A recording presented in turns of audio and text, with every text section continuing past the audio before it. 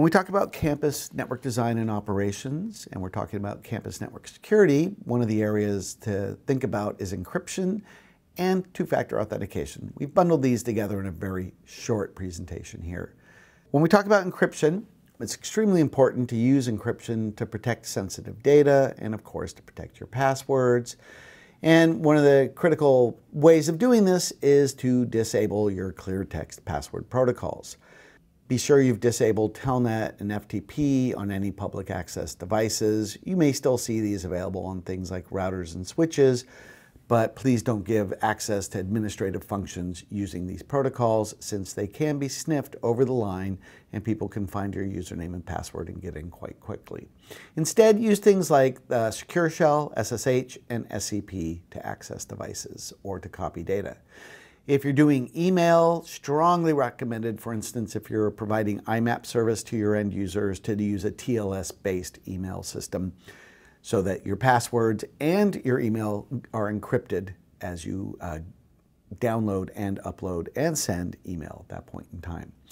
And note that at this point in time, almost all web traffic really needs to be encrypted using HTTPS. I'm well aware, and we are well aware, that there's quite a bit of web content that is not secure in any way, but many web browsers are now pushing people towards using port 443 for HTTPS with SSL certificates for all web traffic. So attempt to update your servers, install certificates, and make your web traffic be secure. Don't use a self-signed certificate unless it's for something that you're using internally. That's fine, because then you can encrypt your traffic and you know what your self-signed certificate is. But for public-facing services, you need to use a publicly available certificate. The good thing is there is now a service called Let's Encrypt. You can see the URL here, and it allows for free automated and open certificates.